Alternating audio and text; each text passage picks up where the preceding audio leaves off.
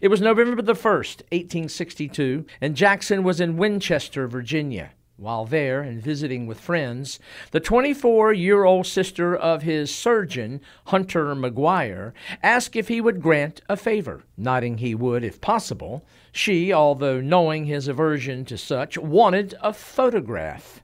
Amazingly, that very day, Jackson dropped by a photographic studio on Loudon Street.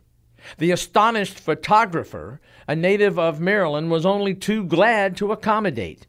Jackson sat down, and the photographer noticed a missing button. Somewhat impatiently, Jackson said, "Yes, I have it here in my pocket.